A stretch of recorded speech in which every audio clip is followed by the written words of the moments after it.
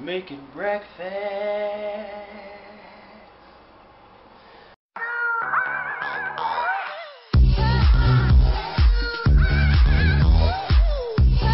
What up, what up, what up, what up, YouTube? It's your boy GRAJSMO. And making a little bit of breakfast. So, I got my oatmeal. We're not fasting today. So all I did was take some oatmeal, a little bit of cinnamon. There you go. Oatmeal, a little bit of cinnamon, some hemp seed, and some flaxseed. They say it's supposed to be good for your heart. You know, they got heart issues, you know, in the family, people dying and stuff. And a little bit of sugar, you know, sweeten it up. That's how this morning is looking. I'll see you guys when I'm ready to go to work. See you guys. See you, baby. Be careful, okay? Alright. Another day. But I want to talk about something that's going on in the world. It's a little country called Libya. We're going to talk about Libya. And Libya used to be ruled by a guy named Muammar Gaddafi. History will tell us that Muammar was a dictator and, you know, this horrible guy. But was he really that bad? You see, before Muammar Gaddafi, because he was in power for like 40 years. So before Muammar, Libya's healthcare was trash.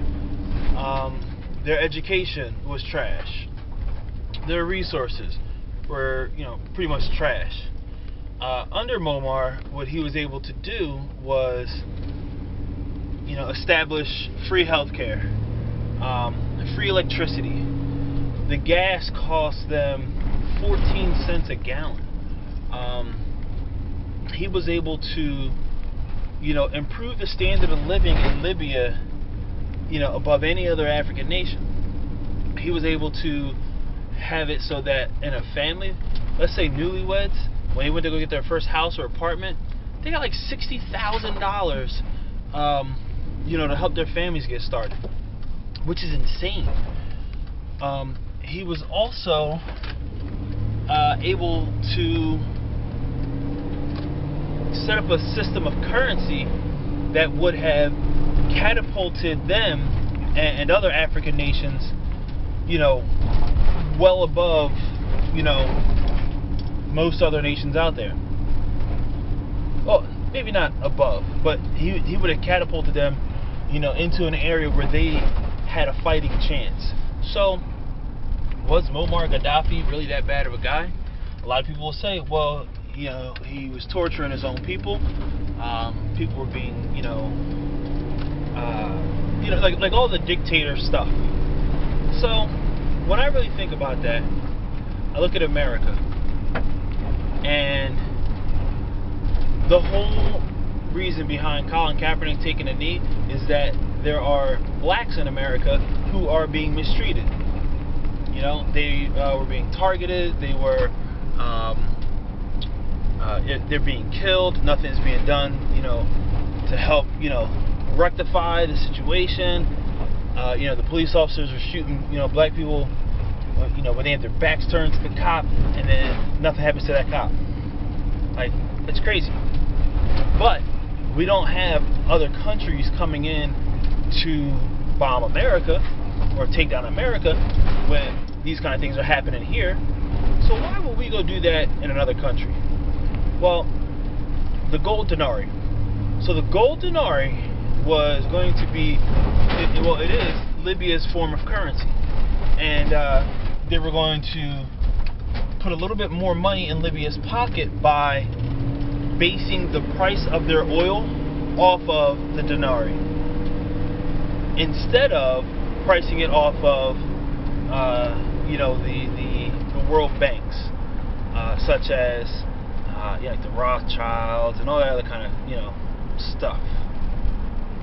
So America saw that as a threat, and whenever we see something as a threat, you know, we react.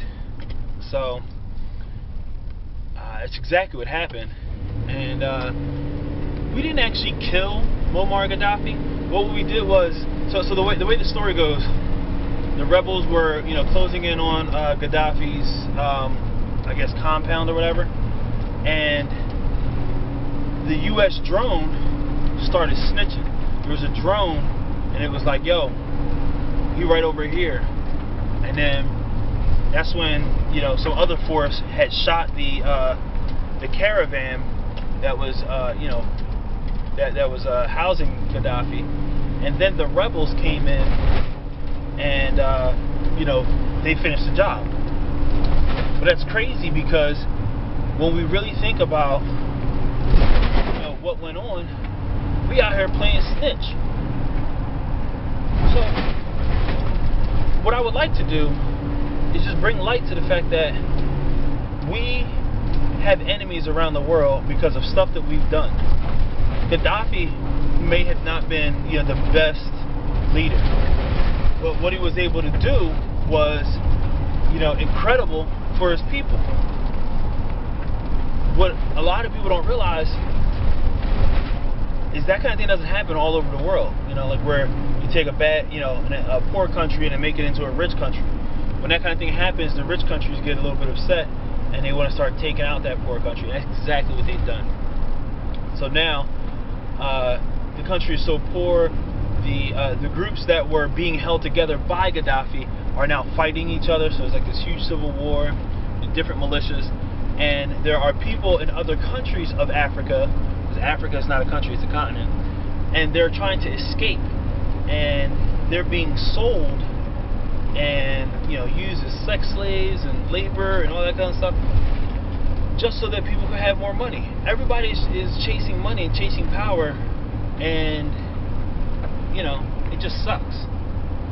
But it was just something that, you know, I wanted to get off my chest. What do you guys think about that? What do you think about, you know, taking out the head of a country and then having everything else fall apart once he's, you know, out of power? You know, is that something that, you know, you think we should be doing? Another thing, where are you spending your dollar? What kind of light bulbs do you have in your house? Do you have GE light bulbs? Did you know that GE is linked to a defense contractor? In other words, they make money off of war. So every time you buy a light bulb, you're buying, or you're supporting a company that makes money off of war. And then, like what happened in Libya, those rebels that I talked about, they actually got support from the Saudis, and the Saudis were convinced by, you know, the U.S. and the United Nations. And when you convince somebody, you don't just say, "Hey, you know, would you guys like to, you know, be awesome and give some guns to these rebels?" No, there was some money involved. So where did that money come from? A lot of stuff we gotta start thinking about, and it's going to make it difficult, you know, to buy anything in America. But, you know, it is what it is. But I'm actually going to try to clean up my truck a little bit. I got a bunch of extra wires in the back that I need to get rid of. So, talk to you guys later.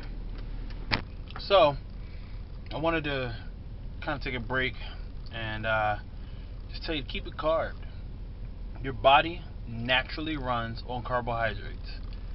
Keep it carb. So, it's the end of the day, and I didn't talk much.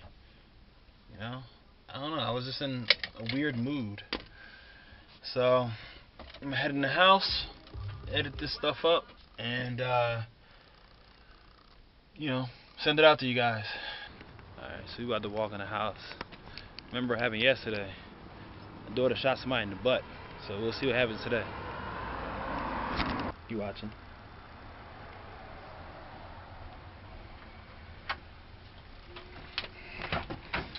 Alright. Who got shot in the butt? Oh, okay. Jay's not talking about shooting people in the butt today. Ah! I'm taking my nails, son. Oh. Don't flip over the couch like that again.